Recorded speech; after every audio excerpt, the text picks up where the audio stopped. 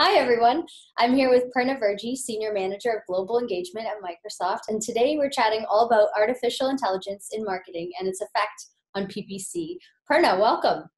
Hi, Jennifer. Thank you so much for having me. Thanks for your time today. How has your week been so far? My week's been great. We've adopted a puppy a few days ago, so Oh, lots of cleaning up and lots of spraying of the no biting spray everywhere. oh. Yeah, 'cause I have lots of electrical wires and nice shoes that have gotten chewed up. Oh, no. What kind of puppy did you get? He's a yellow lab and super adorable, but of course teething, so everything is a victim of biting. Yeah. What did you name him? And my son named him Peanut Butter, so PB for Oh, short, because PB. he's got a little brown streak on his back. So my son was like, looks like peanut butter. That's awesome. Well, I hope you don't have too much cleaning up to do. Yeah, no, I'll save that for my husband. Very much. So first off, you've been on the record saying that you're firmly on the side that AI is going to be amazing for marketers. So what do you imagine the day-to-day life of a marketer will look like in the future with access to exciting AI? Like you grab your morning coffee, you log into your computer, and then what?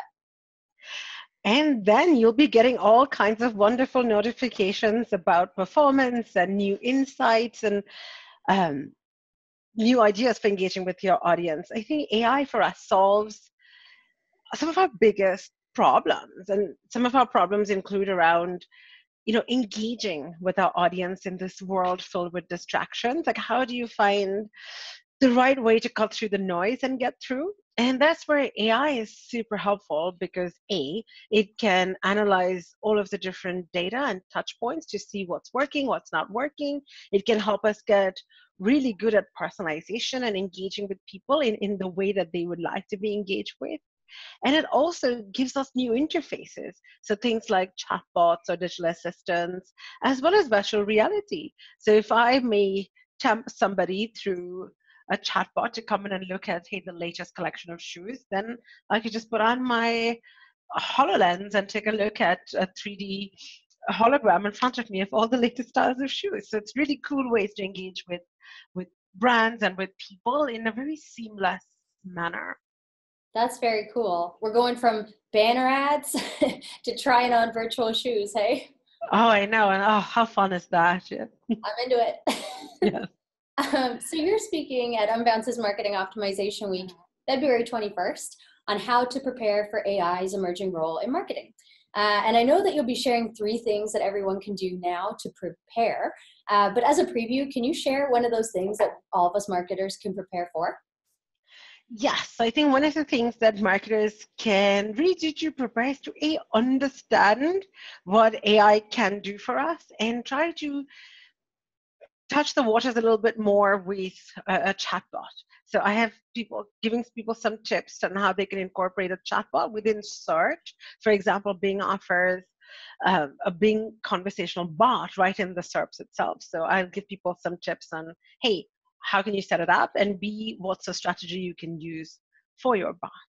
And chatbots are very hot right now. It's because they're so easy and convenient, right? You're using a platform that you're already familiar with, whether it's Skype or Facebook Messenger or Kik or whatever platform that you use to talk to your friends.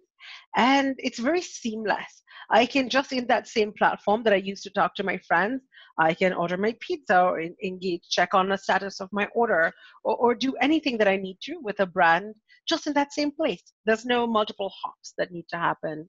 And it does seem like customers or consumers on the other side, it just chat is very natural and it's how we Mm-hmm. already kind of go about our world. So it just seems like, as you said, very seamless. Yeah, conversation is the first thing we learn, right? From babies to now arguing over who's going to take the trash out. It's still conversation is the forefront of all of our lives. Yeah. Yeah, very cool. So as you know, here at Unbounce, we're a conversion platform for marketers, and many of our customers pair landing pages with PPC in social or search, right? So Mhm. ads. How do you see AI impacting pay-per-click the most in the next few years?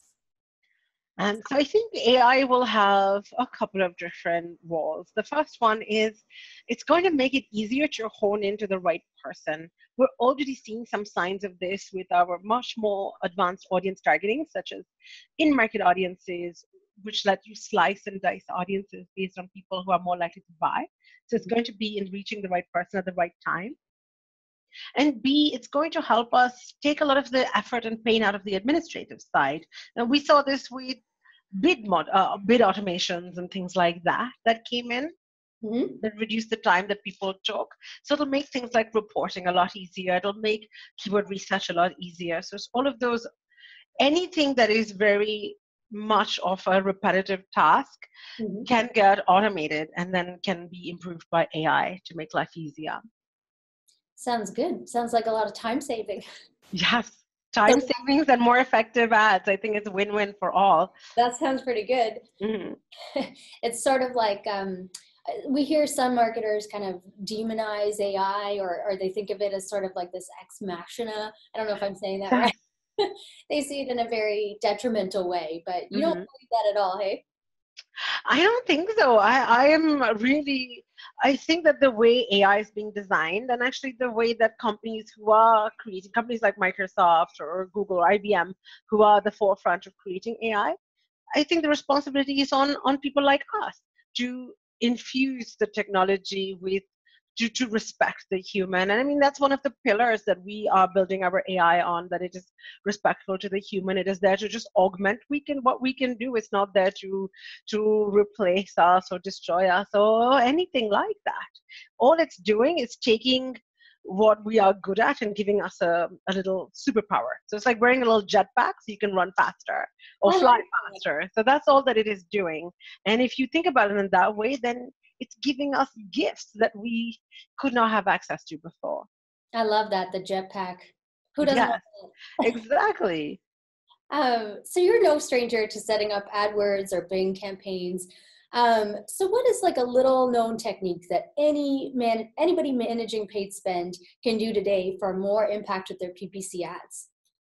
I think there's two things. The first one is make sure you're implementing in-market audiences. That is, I think, if people had to ask me, like, what's one tip for success for 2018, I'm a big believer in the power of in-market audiences. We've actually seen, it's still in pilot, it's an open beta, so anyone can actually sign up and be a part of it. It's not live, but you can test it. And throughout the testing period, we've seen such amazing results from a lot of different people. Because what it allows you to do is reach an audience that is in the market or looking to buy the specific product or service that you're selling. We have over 120 different categories. So if you just layer them on into your existing ad groups or campaigns and then just adjust the bids accordingly, then you have a much better chance of reaching people who are interested in what you sell but may not know who you are. Takes the mystery out of it, doesn't it? Yes, it does, because you're just reaching this very highly qualified audience. If you can do that and then combine it with the wonderful landing page learnings that you get from your Unbounce tool, I think that that's a really win-win solution. Sounds good. Yeah. So we also know that voice search is going to have a much bigger role to play, with Gartner predicting that by 2020, 30% of all web browsing sessions will be screenless. Yes. So that's definitely different, right? What should PPCers be thinking about to prepare for voice search? So again, it's a really good question, because we are seeing voice being adopted more and more at increasing rates.